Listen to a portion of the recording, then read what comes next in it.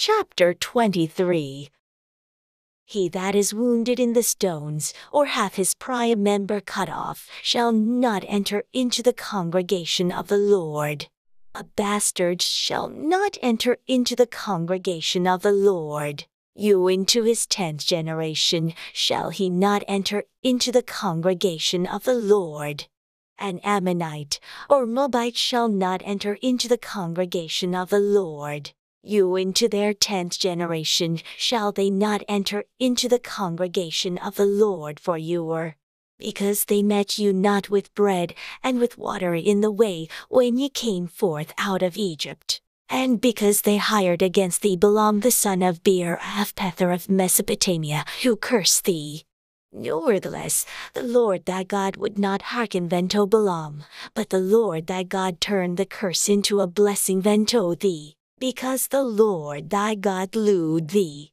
Thou shalt not seek their peace, nor their prosperity all thy days for you. Thou shalt not abhor an Edomite, for he is thy brother. Thou shalt not abhor an Egyptian, because thou wast a stranger in his land. The children that are begotten of them shall enter into the segregation of the Lord, in their 3rd generation. When the host goeth forth against thine enemies, then keep thee from every wicked thing. If there be among you any man that is not clean, by reason of uncleanness that chanceth him by night, then shall he go abroad out of the camp. He shall not come within the camp, but it shall when evening cometh on. He shall wash himself with water, and when the sun is down, he shall come into the camp again. Thou shalt have a place also without the camp, whither thou shalt go forth abroad. And thou shalt have a paddle upon thy weapon, and it shall be when thou wilt ease thyself abroad, thou shalt dig therewith, and shalt turn back and cover that which cometh from thee. For the Lord thy God walketh in the midst of thy camp, to deliver thee, and to drive thine enemies before thee. Therefore shall thy camp be holy, that he see no clean thing in thee, and turn away from thee. Thou shalt not deliver unto his master the servant which is escaped from his master unto thee. He shall dwell with thee, even among you, in that place which he shall choose, in one of thy gates where it liketh him best. Thou shalt not oppress him. There shall no whore of the daughters of Israel, nor a sodomite of the sons of Israel. Thou shalt not bring the hire of a whore, or the price of a dog into the house of the Lord thy God for any vow. For you in both these are abomination unto the Lord thy God. Thou shalt not lend vonsury to thy brother, sury of money, sury of victuals, sury of anything that is lent vonsury. Unto a stranger thou mayest lend vonsury, but unto thy brother thou shalt not lend vonsury, that the Lord thy God may bless thee, in all that thou settest thine hand to, in the land whither thou goest to possess it. When thou shalt vow a vow unto the Lord thy God, thou shalt not slack to pay it, for the Lord thy God will surely require it of thee, and it would be sin in thee. But if thou shalt forbear to vow, it shall be no sin in thee. That which is gone out of thy lips, thou shalt keep and perform, you in a freewill offering according as thou hast vowed unto the Lord thy God, which thou hast promised with thy mouth. When thou comest into thy neighbor's vineyard, then thou mayest eat grapes thy fill, at thine own pleasure, but thou shalt not put any in thy vessel. When thou comest into the standing corn of thy neighbors, then thou mayest pluck the ears with thine hand, but thou shalt not mow a sickle unto thy neighbor's standing corn. Chapter 24. When a man hath taken a wife and married her, and it come to pass that she find no favour in his eyes, because he hath found some cleanness in her, then let him write her a bill of divorcement, and shew it in her hand, and send her out of his house. And when she is departed out of his house, she may go and be another man's wife. And if the latter husband hate her, and write her a bill of divorcement, and sheweth it in her hand, and sendeth her out of his house, or if the latter husband die, which took her to be his wife, her former husband which sent her away may not take her again to be his wife, After that she is defiled, for that is abomination before the Lord, and thou shalt not cause the land to sin, which the Lord thy God giveth thee for an inheritance. When a man hath taken a new wife, he shall not go out to war, neither shall he be charged with any business, but he shall be free at home 1 year, and shall cheer VP his wife which he hath taken. No man shall take the nethereth of her millstone to pledge, for he taketh a man's life to pledge. If a man be found stealing any of his brethren of the children of Israel, and maketh merchandise of him, or selleth him, then that thief shall die, and thou shalt put you away from among you. Take heed in the plague of leprosy, that thou observe diligently, and do according to all that the priests the Levites shall teach you, as I commanded them, so ye shall observe to do. Remember what the Lord thy God did unto Miriam by the way, after that ye were come forth out of Egypt. When thou dost lend thy brother anything, thou shalt not go into his house to fetch his pledge. Thou shalt stand abroad, and the man to whom thou dost lend shall bring out the pledge abroad unto thee. And if the man be poor, thou shalt not sleep with his pledge. In any case thou shalt deliver him the pledge again when the sun goeth down, that he may sleep in his own raiment, and bless thee, and it shall be righteousness unto thee before the Lord thy God. Thou shalt not oppress an hired servant that is poor and needy, whether he be of thy brethren, or of thy strangers that are in thy land within thy gates. At his day thou shalt due him his hire, neither shall the sun go down upon it, for he is poor, and setteth his heart upon it, lest he cry against thee unto the Lord, and it be sin unto thee. The fathers shall not be put to death for the children, neither shall the children be put to death for the fathers. Every man shall be put to death for his own sin. Thou shalt not pervert the judgment of the stranger, nor of the fatherless, nor take a widow's raiment to pledge. But thou shalt remember that thou wast a bondman in Egypt, and the Lord thy God redeemed thee thence. Therefore I command thee to do this thing. When thou cuttest down thine harvest in thy field, and hast forgot a sheaf in the field, thou shalt not go again to fetch it. It shall for the stranger, for the fatherless, and for the widow, that the Lord thy God may bless thee in all the work of thine hands. When thou beatest thine olive tree, thou shalt not go o'er the boughs again. It shall be for the stranger, for the fatherless, and for the widow. When thou gatherest the grapes of thy vineyard, thou shalt not glean it afterward. It shall for the stranger, for the fatherless, and for the widow. And thou shalt remember that thou wast a bondman in the land of Egypt. Therefore I command thee to do this thing.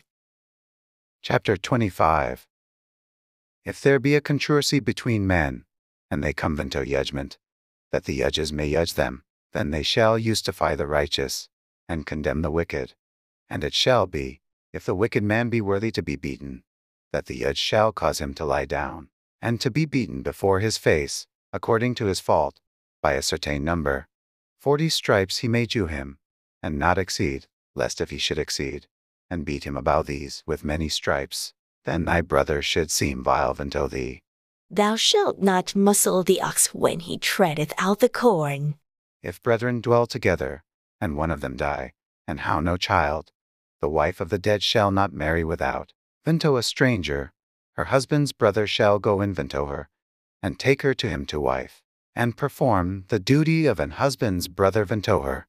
And it shall be, that the firstborn which she beareth shall succeed in the name of his brother which is dead, that his name be not put out of Israel. And if the man like not to take his brother's wife, then let his brother's wife go VP to the gate unto the elders, and say, My husband's brother refuseth to raise VP unto his brother a name in Israel. He will not perform the duty of my husband's brother. Then the elders of his city shall call him and speak unto him. And if he stand to it, and say, I like not to take her, then shall his brother's wife come unto him in the presence of the elders, and loose his shoe from off his foot, and spit in his face, and shall answer, and say, So shall it be done unto that man that will not build VP his brother's house. And his name shall be called in Israel, the house of him that hath his shoes loosed. When men strive together one with another, and the wife of the one draweth near, for to deliver her husband out of the hand of him that smiteth him, and putteth forth her hand, and taketh him by the secrets. Then thou shalt cut off her hand, thine eye shall not pity her. Thou shalt not howe in thy bag dyers' weights, a great and a small. Thou shalt not howe in thine house dyers' measures, a great and a small. But thou shalt howe a perfect and just weight. A perfect and used measure shalt thou howe, that thy days may be lengthened in the land which the Lord thy God giveth thee. For all that do such things, and all that do righteously, are an abomination unto the Lord thy God. Remember what Amalek did unto thee by the way, when ye were come forth out of Egypt. How he met thee by the way, and smote the hindmost of thee, you and all that were feeble behind thee, when thou wast faint and weary, and he feared not God. Therefore it shall be when the Lord thy God hath given thee rest from all thine enemies round about, in the land which the Lord thy God giveth thee for an inheritance to possess it, that thou shalt blot out the remembrance of Amalek from Jehoin, thou shalt not forget it. Chapter 26. And it shall be when thou art come into the land which the Lord giveth thee for an inheritance, and possessest it, and dwellest therein, that thou shalt take of the first of all the fruit of the earth, which thou shalt bring of thy land that the Lord thy God giveth thee, and shalt put it in a basket, and shalt go unto the place which the Lord thy God shall choose to place his name there. And thou shalt go unto the priest that shall be in those days, and say unto him, I profess this day unto the Lord thy God, that I am come unto the country which the Lord sware unto our fathers for to give you verses. And the priest shall take the basket out of thine hand, and set it down before the altar of the Lord thy God. And thou shalt speak and say before the Lord thy God, A Syrian ready to perish was my father, and he went down into Egypt, and sojourned there with a few, and became there a nation, great, mighty, and populous. And the Egyptians ill entreated verses, and afflicted verses, and laid upon verses hard bondage. And when we cried unto the Lord God of our fathers, the Lord heard our voice, and looked on our affliction, and our labor, and our oppression. And the Lord brought verses forth out of Egypt with a mighty hand, and with an outstretched arm, and with great terribleness, and with sickness, and with wonders. And he hath brought verses into this place, and hath joined verses this land, even a land that floweth with milk and honey. And now behold, I have brought the first fruits of the land, which thou, O Lord, hast joined me, and thou shalt set it before the Lord thy God, and worship before the Lord thy God. And thou shalt rejoice in every good thing, which the Lord thy God hath joined unto thee, and unto thine house, thou, and the Lewit, and the stranger that is among you. When thou hast made an end of tithing all the tithes of thine increase, the 3rd year, which is the year of tithing, and hast joined it unto the Lewit, the stranger, the fatherless, and the widow, that they may eat within thy gates, and be filled. Then thou shalt say before the Lord thy God, I have brought away the hallowed things out of mine house, and also how join them unto the Lewit, and unto the stranger, to the fatherless, and to the widow. According to all thy commandments, which thou hast commanded me, I have not transgressed thy commandments, neither have I forgotten them. I have not eaten thereof in my mourning, neither have I taken away aught thereof for any clemency, nor joined aught thereof for the dead, but I have hearkened to the voice of the Lord my God, and have done according to all that thou hast commanded me. Look down from thy holy habitation, from hewen, and bless thy people Israel, and the land which thou hast joined verses, as thou swarest unto our fathers, a land that floweth with milk and honey. This day the Lord thy God hath commanded thee to do these statutes and judgments. Thou shalt therefore keep and do them with all thine heart, and with all thy soul. Thou hast oaths the Lord this day to be thy God, and to walk in his ways, and to keep his statutes, and his commandments, and his judgments, and to hearken unto his voice. And the Lord hath oaths thee this day to be his peculiar people, as he hath promised thee, and that thou shouldest keep all his commandments. and to make thee high above all nations which he hath made, in praise and in name, and in honor, and that thou mayest be an holy people unto the Lord thy God, as he hath spoken.